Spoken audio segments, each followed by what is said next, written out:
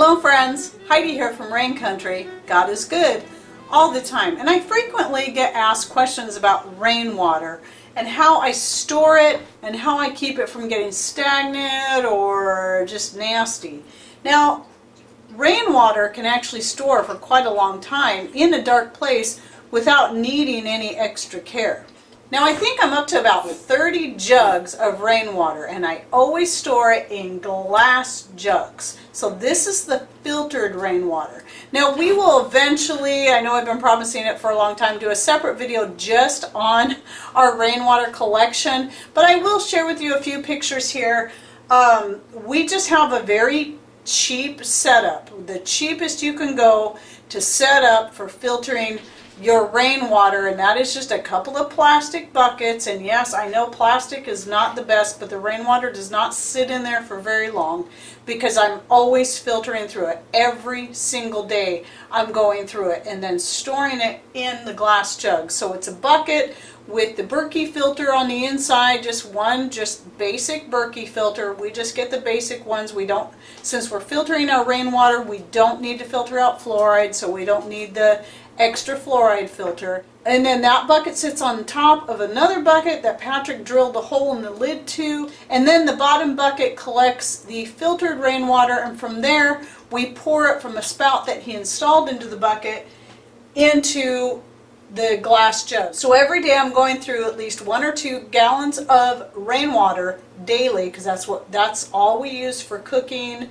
making our coffee or tea, anything that we're going to consume, we use our rainwater. And then I rotate all of the jugs. So you can see in the picture I have quite a few jugs sitting in the shed. This is the same shed that holds our solar power battery bank.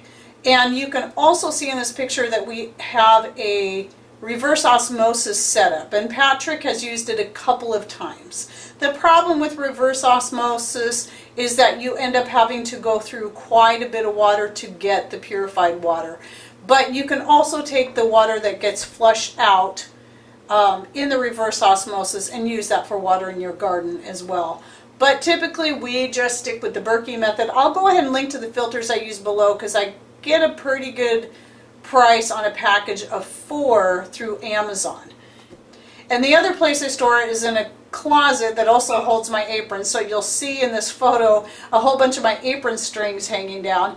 But there's quite a few. I think there's like 13 gallons of rainwater just sitting there in that closet. And then I keep a couple more stored in other places. Now, how do you keep it from going stagnant? Well, obviously rotating it daily is going to help with that. But I also have a few gallons that I keep tucked away in other places that I tend to forget about, but they're stored in a dark place. As long as there's not any light getting into the water, you do not have to worry about the water growing algae or anything like that, and it should stay good for a very long time. I still recommend rotating through it occasionally. But another thing you can do if you're wanting to put it away for like a long-term storage is you can use some colloidal silver. Now in this bottle, yes, this is a recycled sparkling cider bottle. My son loves this stuff, and every time he buys it, he brings the empty bottles over to me. And we wash them out, and then I use them to store the colloidal silver because they're a nice dark bottle, and that's what you want to store your colloidal silver in. So this is homemade colloidal silver. I do have a video I did when I first started my channel. It's not a great video, but I'll go ahead and link to it right up here. I just show you how I make it, but I don't show how Pat made the generator itself. So one of these days he'll get around to doing a video on how he put together the generator. But for those who understand a little bit about electronics and stuff like that, you should be able to tell by that video, get an idea of how he's got it set up with those batteries that we keep charged with a solar panel.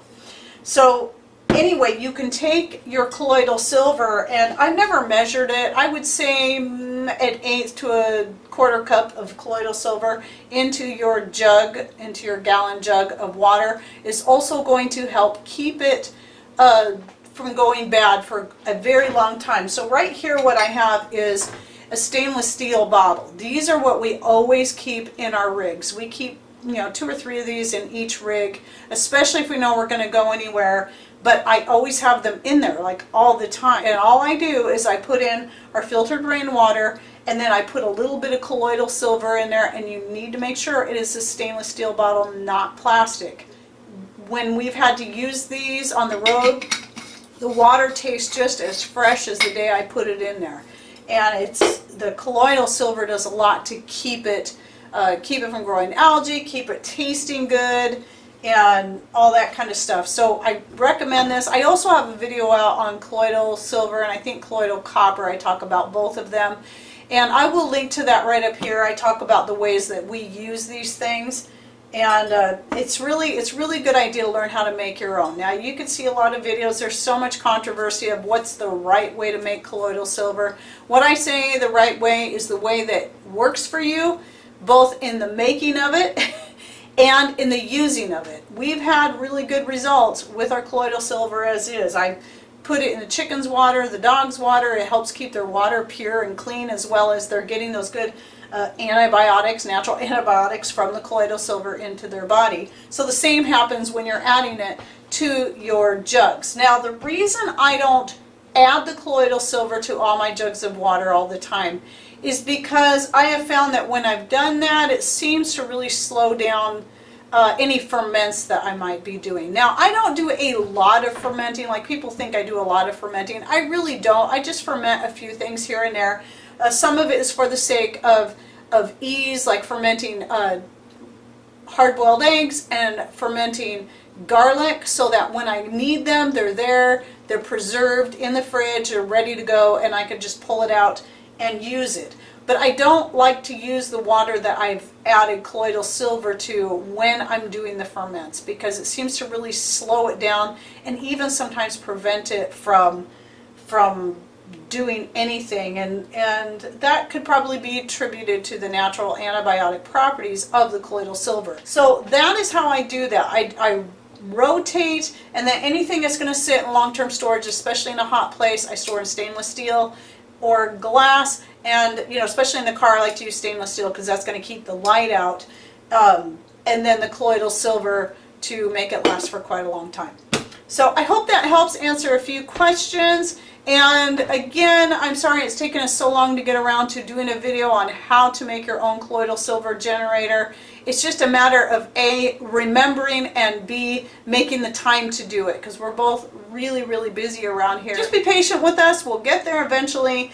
We still have tons of different videos that we're working on as well, and we're keeping them coming out to you and hoping to help people get on a more natural, self-sustainable path of taking care of themselves, their family, and your health, and being more frugal and all that kind of stuff. So I hope you enjoyed this video and that you learned something new. Thanks for watching. Take care, and God bless.